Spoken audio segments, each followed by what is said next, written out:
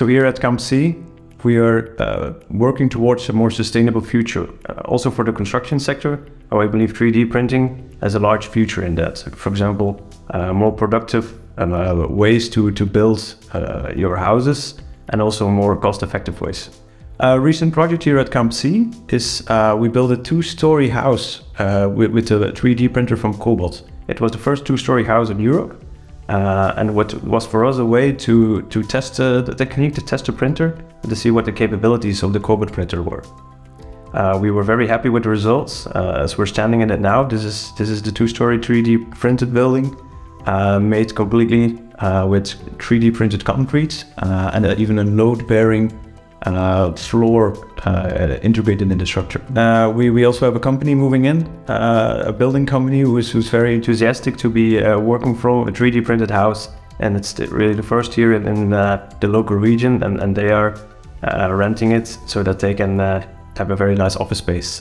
The company that is moving in here will be renting this space is a traditional company, but are very looking towards innovative ways of also to tackle their questions. They also have sustainable questions, they have cost-driven questions, and they're looking towards interesting projects to invest in and to later on use as well. The main challenges we saw when using the printer or using 3D technology was the initial cost, of course, is all the time when you're working with innovations, it's always more expensive than other alternatives, but that's typical with innovations. You always have to invest more, and that's what we do here at Kamp C. We invest in new technologies to try them out and show the sector what the capabilities are.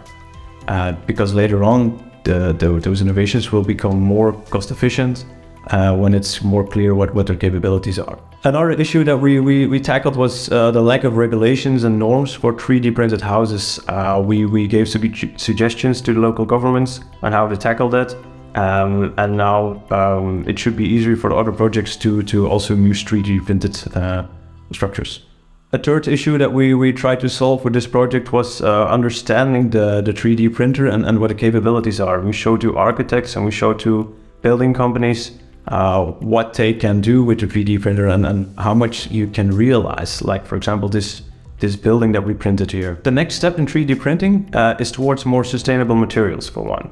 For now we're using just regular concrete, which of course has still high CO2 emissions, but we're seeing the industry using more and more alternatives without cement, or with alternatives for cement, but also more freedom, more degrees of freedom to use the 3D printer. We see it more, well, not only to construct completely new buildings, but also parts of buildings to replace maybe difficult parts that you cannot produce in another way.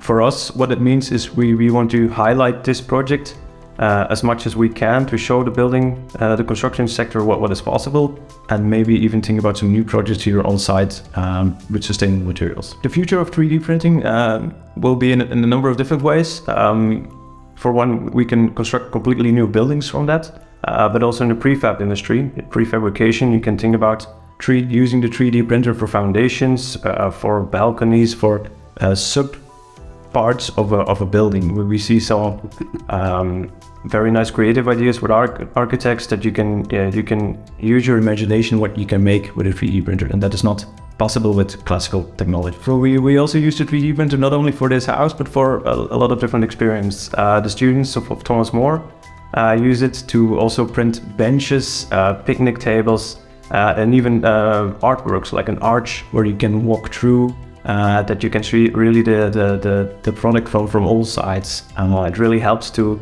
connect the different, to connect the whole sector with the technology. So we partnered with Cobalt because of course we are a governmental agency, we have to write a tender, and Cobalt came out as first. We were impressed by the quality and the experience that they had. We were very happy also during the project with the assistance that they gave us. Without them, we wouldn't have been able to realize this innovative 3D printed building.